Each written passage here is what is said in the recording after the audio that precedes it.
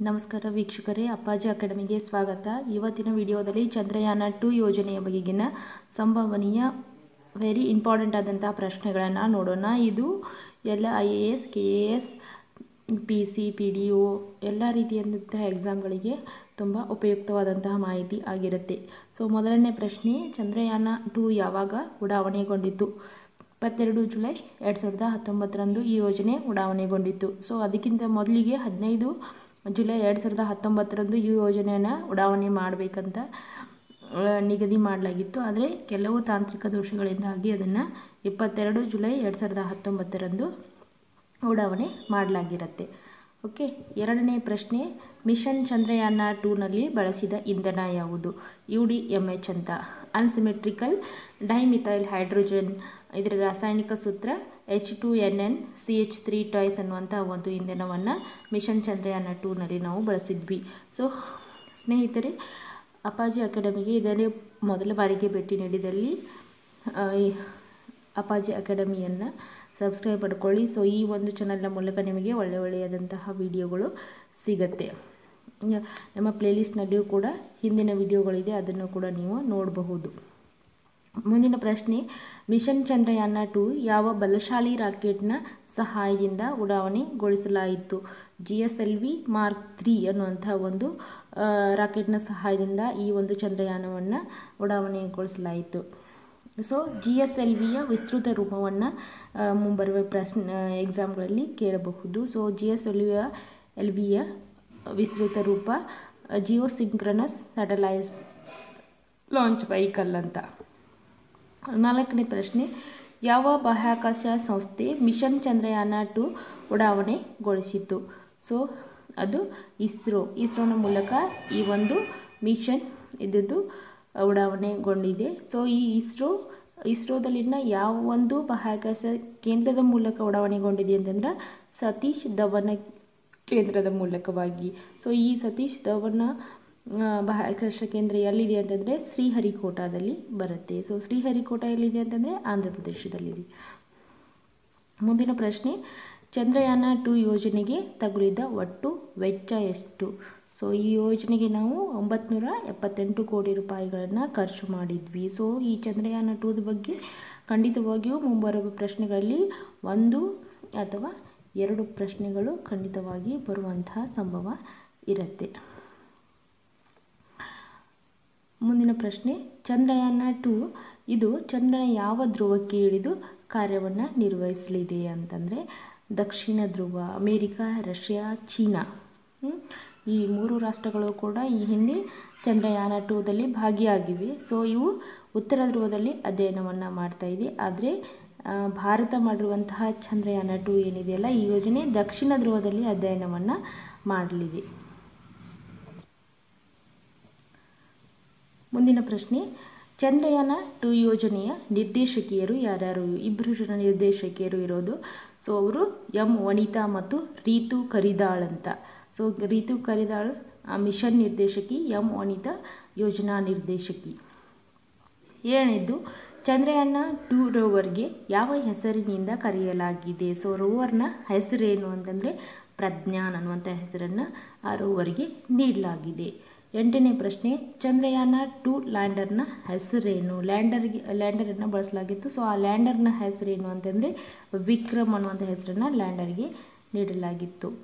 9ನೇ ಪ್ರಶ್ನೆ, ಪ್ರಸ್ತುತ ಇಸ್ರೋದ ಅಧ್ಯಕ್ಷರು ಯಾರಾಗಿದ್ದಾರೆ?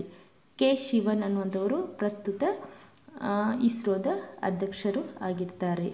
ಮುಂದಿನ ಪ್ರಶ್ನೆ, ಚಂದ್ರನ ಮೇಲೆ ಮೊದಲು ನಡೆದ ವ್ಯಕ್ತಿ ಯಾರು? ಸೊ ಚಂದ್ರನ ಮೇಲೆ ಮೊದಲು ಪಾದಾರ್ಪಣೆ ಮಾಡಿದಂತಹ ವ್ಯಕ್ತಿ ನೀಲ್ ಆರ್ಮ್ಸ್ಟ್ರಾಂಗ್ ಅಂತ. ಸೊ ನೀಲ್ ಆರ್ಮ್ಸ್ಟ್ರಾಂಗ್ ಅವರು ಹೋದಾಗ ಅವ್ರ ಜೊತೆಗೆ ಇನ್ನಿಬ್ಬರು ಗಗನಯಾತ್ರಿಗಳು ಕೂಡ ಹೋಗಿದ್ದರು. ಸೊ ಅವ್ರ ಹೆಸರುಗಳು ಏನು ಅನ್ನೋದನ್ನು ನನಗೆ ಕಾಮೆಂಟ್ ಮೂಲಕವಾಗಿ ನೀವು ತಿಳಿಸಿ.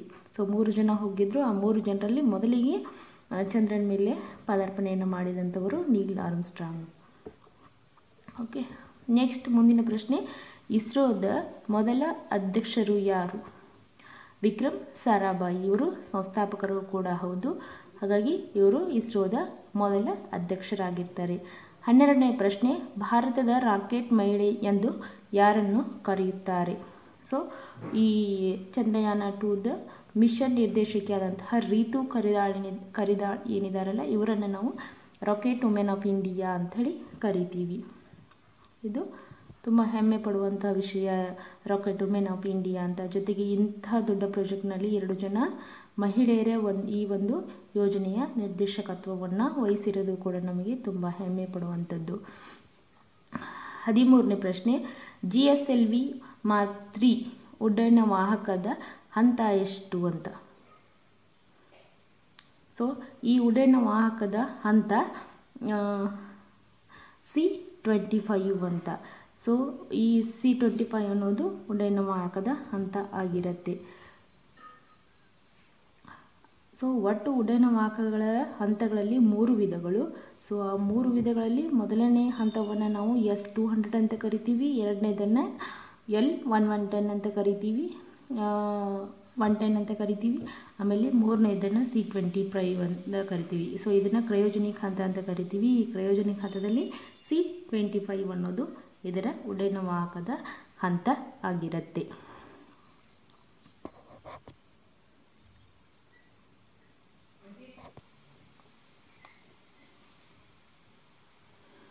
ಮುಂದಿನ ಪ್ರಶ್ನೆ 14ನೇ ಪ್ರಶ್ನೆ, ಭಾರತವು ಚಂದ್ರನ ಮೇಲೆ ಉಪಗ್ರಹ ಉಡಾವಣೆ ಮಾಡಿದ ಎಷ್ಟನೇ ರಾಷ್ಟ್ರವಾಗಿದೆ?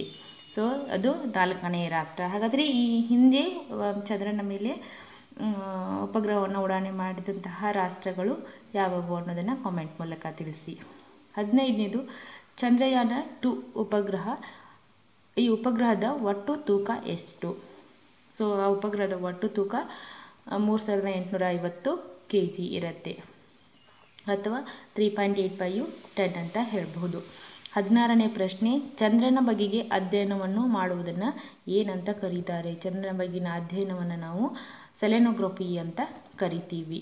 17ನೇ ಪ್ರಶ್ನೆ, ಚಂದ್ರಯಾನ ಫಸ್ಟ್ ಮಿಷನ್ನ ಉಡಾವಣೆಗೊಂಡಾಗ ಇಸ್ರೋದ ಅಧ್ಯಕ್ಷರು ಯಾರಾಗಿದ್ದರು? ಸೊ ಚಂದ್ರಯಾನ 2 ಇತ್ತೀಚೆಗೆ ಮಾಡಿರೋದು, ಅದಕ್ಕಿಂತ ಮೊದಲು ಮಾಡಿರೋದು ಚಂದ್ರಯಾನ 1 ಅನ್ನುವಂಥ ಮಿಷನ್. ಸೊ ಆವಾಗ ಇಸ್ರೋದ ಅಧ್ಯಕ್ಷತೆಯನ್ನು ವಹಿಸಿದಂಥವರು G. ಮಾಧವನ್ ನಾಯರ್ ಅಂತ. 18ನೇ ಪ್ರಶ್ನೆ, ಚಂದ್ರಯಾನ 1 ಯಾವ ರಾಕೆಟ್ನ ಸಹಾಯದಿಂದ ಉಡಾವಣೆಗೊಳಿಸಲಾಯಿತು? PSLV C-11 ಅನ್ನುವಂಥ ರಾಕೆಟ್ನ ಮೂಲಕವಾಗಿ ಉಡಾವಣೆಗೊಳಿಸಲಾಯಿತು. ಸೊ PSLV ಇದರ ಅರ್ಥ ಅಥವಾ ಇದರ ವಿಸ್ತೃತ ರೂಪ ಪೋಲಾರ್ ಸ್ಯಾಟಲೈಟ್ ಲಾಂಚ್ ವೆಹಿಕಲ್ ಅಂತ. 19ನೇ ಪ್ರಶ್ನೆ, ಭೂಮಿಯಿಂದ ಚಂದ್ರನ ಎಷ್ಟು ಪ್ರತಿಶತ ಭಾಗವನ್ನು ವೀಕ್ಷಿಸಬಹುದು? ಭೂಮಿಯಿಂದ ನೋಡಿದಾಗ ಚಂದ್ರನ ಎಷ್ಟು ಭಾಗ ನಮಗೆ ಕಾಣಿಸ್ತೆ ಅಂತಂದರೆ ಪ್ರತಿಶತ 59% ಭಾಗವನ್ನು ನಾವು ನೋಡಬಹುದು. ಕೊನೆಯ ಪ್ರಶ್ನೆ, ಚಂದ್ರಯಾನ 2 ನೌಕೆ ಒಳಗೊಂಡಿರೋದು ಅಂತಹ ಮುಖ್ಯ ಕಾಂಪೋನೆಂಟ್ಸ್ಗಳು ಯಾವುವು? ಚಂದ್ರಯಾನ 2 ನೌಕೆಯಲ್ಲಿರುವಂಥ ಕಾಂಪೋನೆಂಟ್ಸ್ಗಳು ಯಾವುವು ಅಂತಂದರೆ ಆರ್ಬಿಟರ್, ಲ್ಯಾಂಡರ್ ಮತ್ತು ರೋವರ್ ಅಂತ. ಸೊ ಈ 3 ಮುಖ್ಯ ಕಾಂಪೋನೆಂಟ್ಸ್ಗಳನ್ನು ಈ ಒಂದು ನೌಕೆ ಇದ್ದು ಒಳಗೊಂಡಿತ್ತು. ಓಕೆ, ಈ 20 ಪ್ರಶ್ನೆಗಳನ್ನು ಖಂಡಿತವಾಗಿ ನೀವು ನೋಡಿದಲ್ಲಿ ಮುಂಬರುವ ಎಕ್ಸಾಮ್ಗಳಲ್ಲಿ 1 ಅಥವಾ 2 ಅಂಕದ ಪ್ರಶ್ನೆಗಳನ್ನು ನೀವು ಖಂಡಿತವಾಗಿ ಇದರಿಂದ ನಿರೀಕ್ಷೆ ಮಾಡ್ಬೋದು. ಅಷ್ಟು ಅಂಕಗಳು ನಿಮಗೆ ಖಂಡಿತ ಸಿಗತ್ತೆ. So please subscribe my channel and please share to every student to reach this information. ಅದೇ ರೀತಿಯಾಗಿ ನನ್ನ ಅಪ್ಪಾಜಿ ಅಕಾಡೆಮಿಯಲ್ಲಿರುವಂತಹ ಪ್ಲೇಲಿಸ್ಟಿಗೆ ನೀವು ವಿಸಿಟ್ ಮಾಡಿದಲ್ಲಿ ಅಲ್ಲಿ ವಿವಿಧ ವಿಡಿಯೋಗಳನ್ನು ಕೂಡ ನೀವು ವೀಕ್ಷಿಸಬಹುದು ಅಂತ ಹೇಳ್ತೀನಿ. Okay, thank you.